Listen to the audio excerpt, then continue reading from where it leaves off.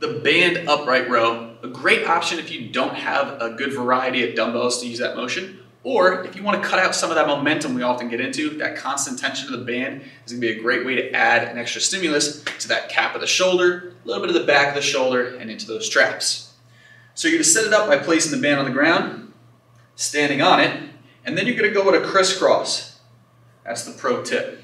Okay? Now to increase the difficulty, you can simply widen your stance on the band or go to a heavier band. Then from here, you're cueing it the same way you did with your dumbbells. We're thinking elbows are driving outward and the hands are pulling to that nose height.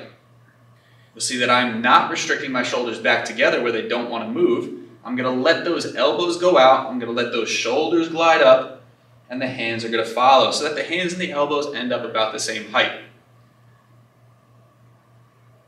If done correctly, you get a little bit of that pulling apart feeling to get that upper back turned on and that upward motion to hit that top of the calf of the shoulder and those traps.